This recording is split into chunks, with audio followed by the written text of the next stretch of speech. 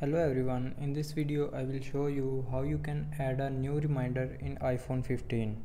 So before starting the video, don't forget to subscribe the channel and also press the bell icon.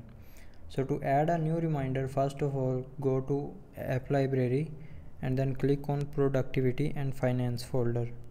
Now here open Reminders app and then click on New Reminder. Now add a title, and you can also add an additional note to it.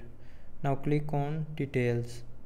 Here you can set the date and time.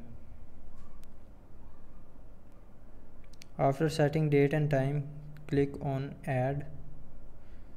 Now you can see the reminder, a new reminder is added. So I hope you liked the video. Thanks for watching.